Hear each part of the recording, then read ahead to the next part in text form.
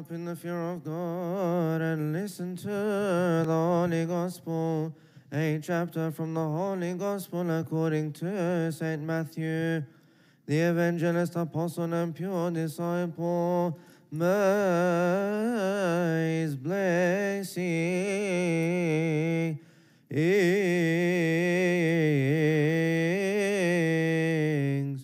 with us all.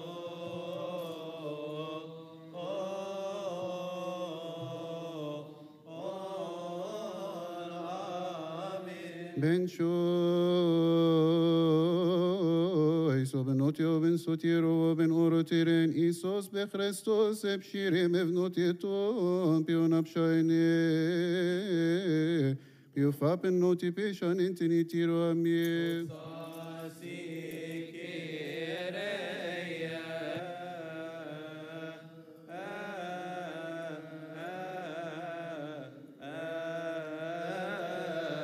From the Psalms of our teacher David, the prophet and king, may his blessings be with us all. Amen.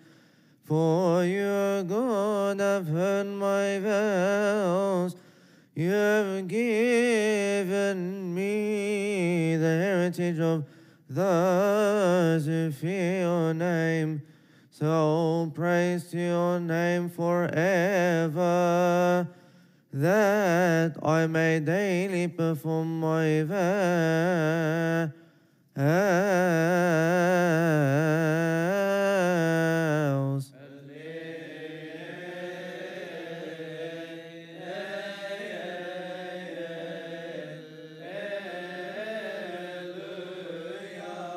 Blessed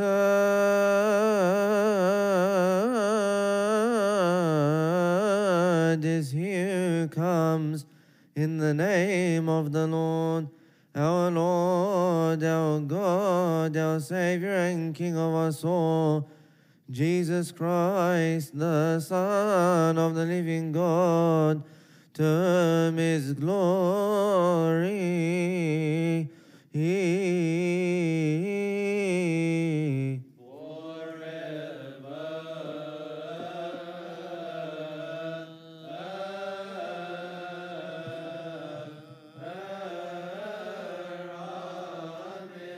Then one was brought to him who was demon-possessed, blind and mute, and he healed him, so that the blind and mute man both spoke and saw.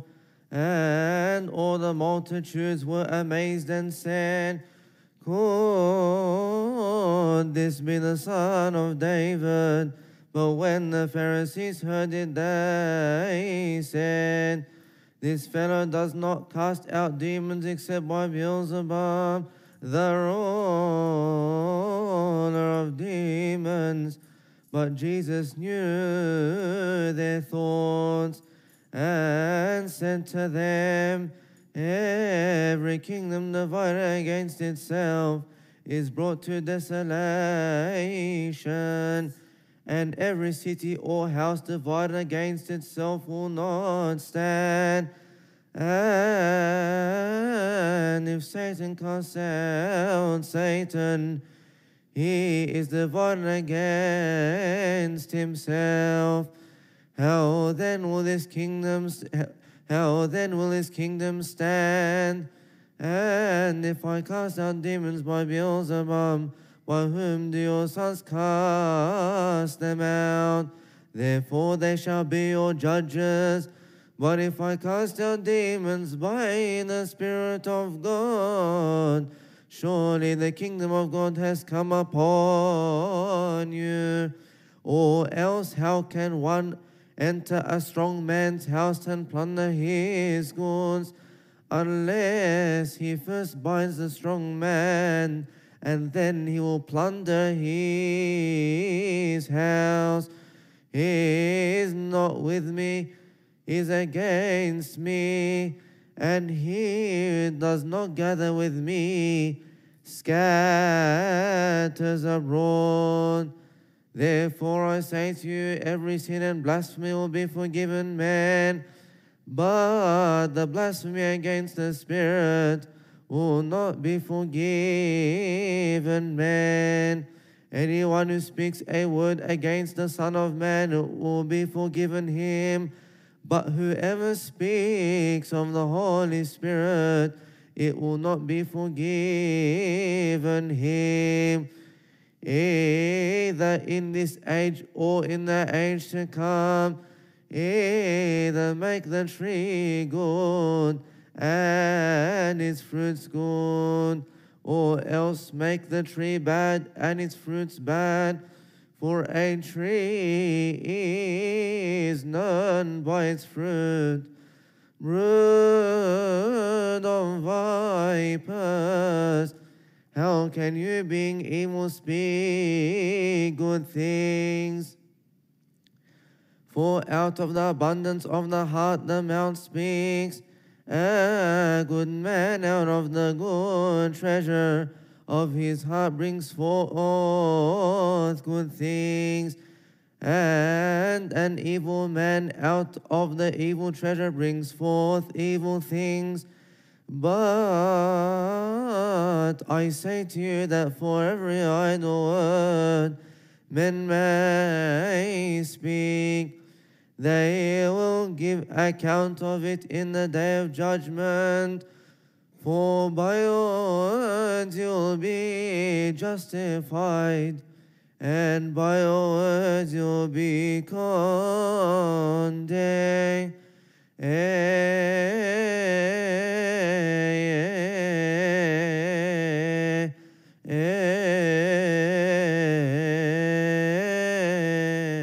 Glory be to God forever.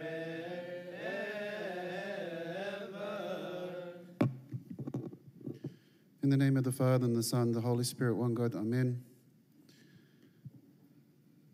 Dearly beloved, today is the third Sunday of the blessed fast of the Apostles.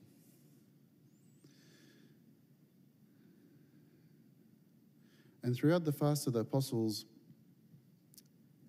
the Sunday readings are focused on the Holy Spirit. The work of the Holy Spirit that was being manifested not only through the apostles, but also continues to work through us. And if you recall last week, the reading was about the paralyzed man with the 4 friends, and the focus there was the Holy Spirit as the healer. Today, our church presents us with a beautiful gospel regarding the blind and mute man who was demon-possessed, and our Lord healed him. And after he healed him, we saw that there was a certain wave of accusations that came to him, but then he started to talk about the Spirit.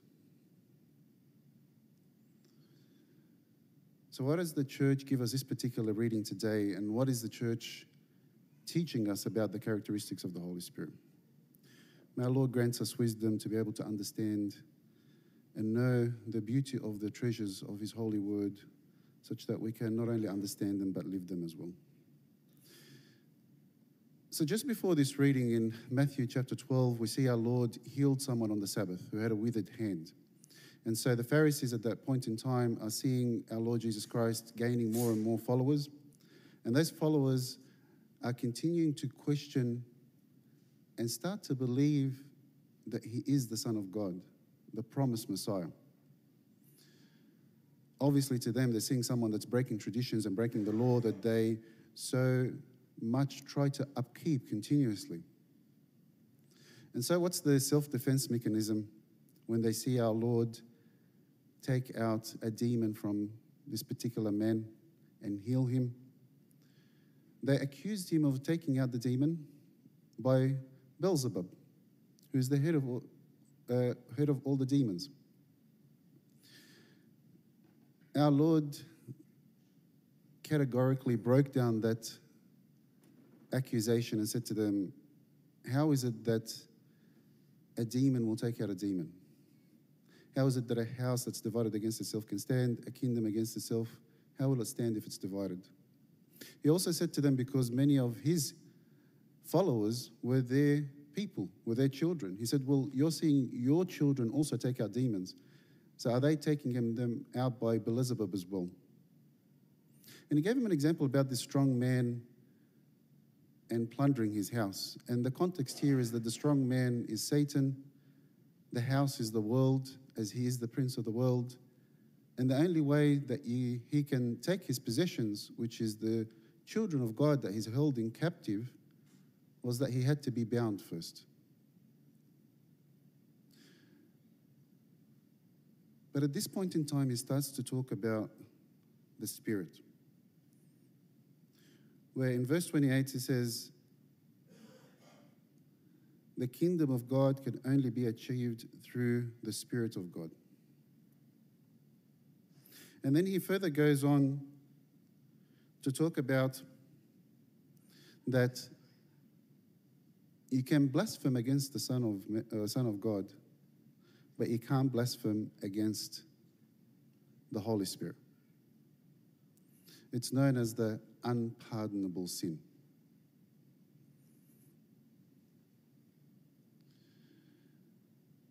Now we know that their hearts were hardened and that they were looking for any way to be able to accuse our Lord and detract the crowds from him. And while he's trying to teach them that the only way you're going to be able to see me and recognize me is through the Spirit. And this is why our Lord says, if you say a word against the Son of Man, it will be forgiven, but not against the Holy Spirit. Why? You can imagine the people at that time were getting to know him. They were questioning him. Is this really the Messiah or not? Or is this just some random person doing things and trying to confuse us? So he said to them, even if you're doubting, even if you say something about me in terms of not the truth, if you believe, your sin will be forgiven. But once you believe, the Holy Spirit in you will continue to sustain that belief, will continue to guide you in the path of confirming that belief. And it's only through that belief that the kingdom of God can come upon you, as he said in verse 28. And that's why our church fathers explained this to us, that the blasphemy against the Holy Spirit is the continual resistance of the Holy Spirit. Continuing to ignore the voice of the Holy Spirit, the guidance of the Holy Spirit. As we know, the Holy Spirit has got three characteristics. The Holy Spirit is the guider, the teacher, and the peace giver. The guider in terms of showing us the way of Christ and confirming us in his salvation. The teacher in terms of teaching us how we should live on this earth such that we continue on that way. And the peace giver such that if we are on that way, that we have peace. If we're not following that way, there will be something in us that is missing. Something in us that's always reminding us of, you don't have that inner peace right now. And this is why so many times in our life we find ourselves in situations where we feel troubled, where we feel afraid, where we feel that we're alone, because we forget what our Lord is telling us today. That it's through the Holy Spirit that dwells in you, that's teaching you the way, that's showing you the way, that you will have comfort. The way of his salvation. The acknowledgement that our Lord Jesus Christ is our God.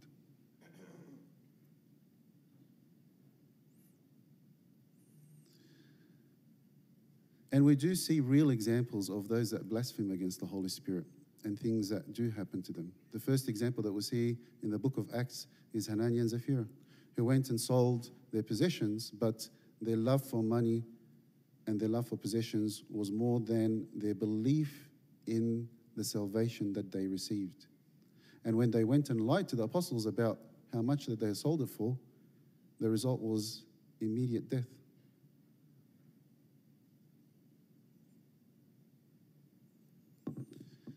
You may say, Abuna Tab, that's at the time of the apostles. Perhaps things at that time were still in the newness of the church and God wanted to prove a point. This continues to happen through all generation. I'll share with you a real life story that happened in Alexandria, and this is in the history of our church.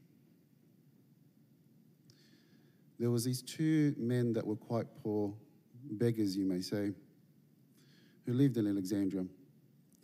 And they lived in a shack that was outside the fence of a very wealthy man. And they were both Christians. They toiled and they labored and they tried, but they couldn't really change their situation.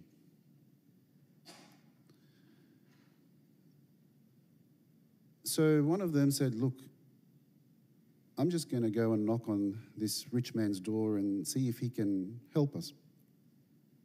And so he went and knocked, and the rich man opened for him and he said, I'm sure you've noticed us as you've gone in and out of your home. We really need help. And the rich man said to him, I would be more than happy to help you. Yet my religion forbids me to help those that are not of the same religion. This is what we've been taught as the Jewish nation. The nation of God is to help each other and to focus and support each other. So unless you are of the same religion as me, believing in the Torah, I can't help you. The poor man was quite sad and left, told his friend. And this kept on going through his mind. He got to the point where he felt that he could no longer live this life. And he said to his friend, you know what? We're Christians. What did we benefit from Christianity? Look at the state that we're living in. This is how we were born and this is how we're going to die. If there's really a God, wouldn't he have mercy on us? I'm going to go to that man and I'm going to convert to his religion. His friend begged him not to leave Christ, but he didn't listen.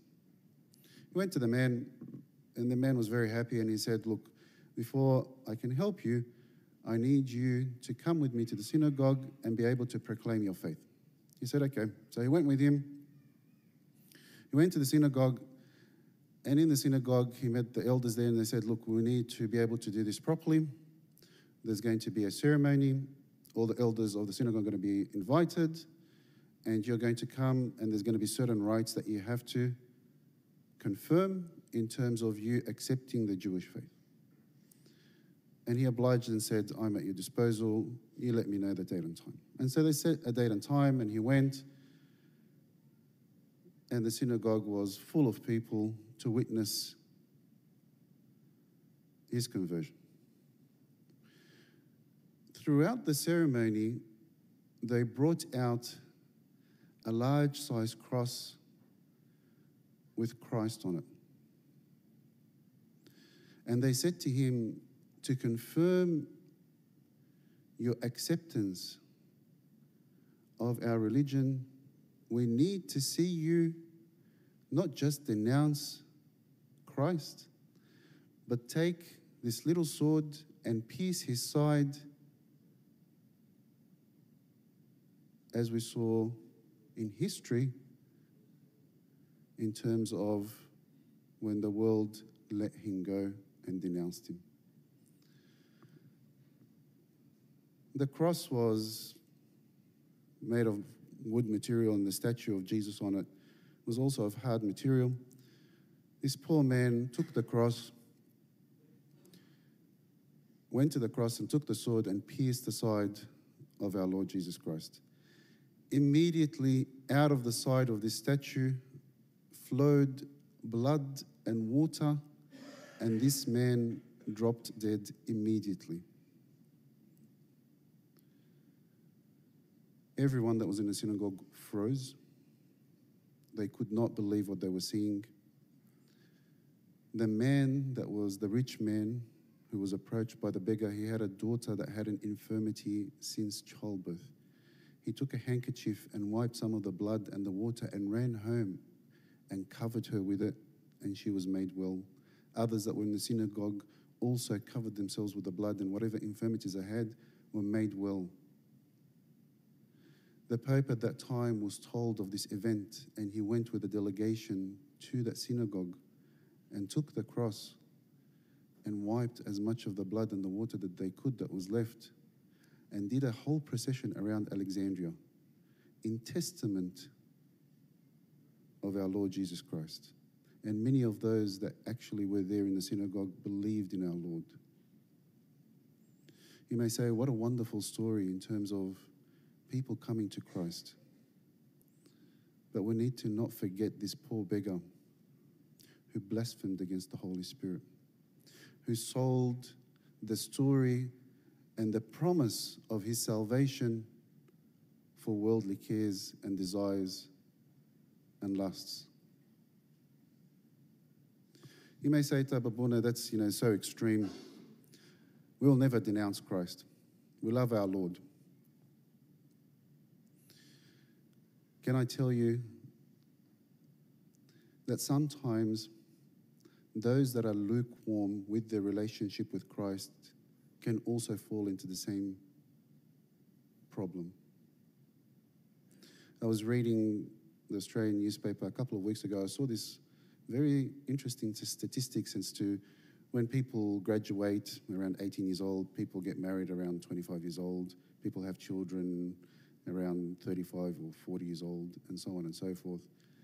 And it had in there a statistic in terms of people that are born into a faith by the age of 20, they stop practicing that faith. And it's only until the age of about 75 that they feel the need to go back to that faith. There's a period of 50 years where people forget about God, forget about His role in their life. Stop listening to the Holy Spirit that's in them whenever they do something wrong, and forget the whole objective of repentance. The trouble is, if that person is asked of their life throughout those 50 years, what answer will they give to the Almighty God? He will tell them the Holy Spirit is convicting you of not listening to Him, convicting you of not coming back to me, convicting you of not believing in my salvation. So we also need to be on guard. And what our church gave us as a defense mechanism to continually be on guard is the sacraments that we have of confession and Holy Communion, where the Holy Spirit throughout the confession lifts up our sins and confirms us in the faith, and through communion the Holy Spirit transforms the body and blood of Jesus Christ and allows us to continue to be a living part of Him and confirmed in Him and ever joyous in His salvation. This period of the fast, of the Apostles' fast, sometimes we think it's just about service and focusing on service, and that is very much so a focus.